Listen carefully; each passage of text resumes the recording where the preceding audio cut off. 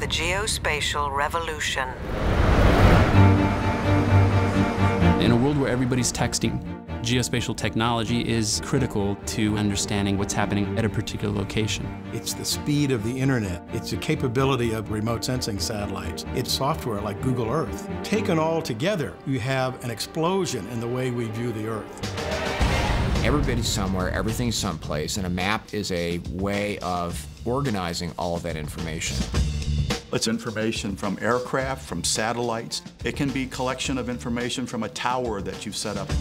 We've been using maps for hundreds and hundreds of years to know where we are. Now that nice lady tells me which way to turn. Turn right, then turn left. Virtually all of the information that you're sharing with anybody these days has some kind of geospatial tag on it. It's really the human element.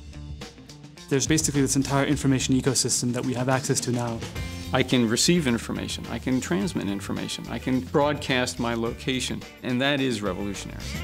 It's amazing. It's cutting edge. It's, well, changing the world.